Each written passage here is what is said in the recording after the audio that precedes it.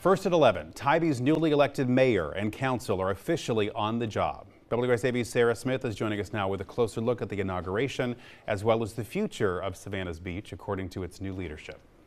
Well, there were very few seats left at Tybee Post Theatre as several new members of administration took the oath of office, including Brian West, who was named the city's mayor. For affection, so help me God. West served previously as a councilman for 1 year before running for mayor. He won with 952 of the almost 1,500 votes. Tony Plew, Bill Garbett, Nick Sears, and Catherine Williams also took their oath as council members.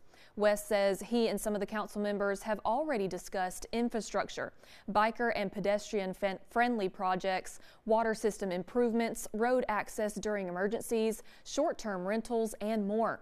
He says the council will be careful with what they approve.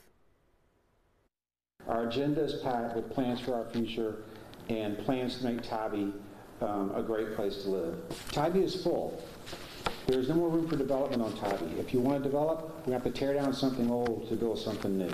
And that's a tough place to be in a very quickly growing economy in Southeast Georgia. And so we have to be very careful to watch what we allow to occur as far as increasing more and more building on our island. We need more green space. We need more recreational spaces.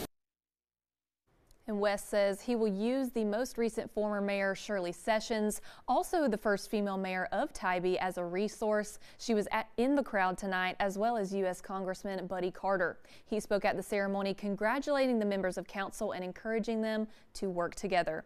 Sarah Smith, WSAV News 3, on your side.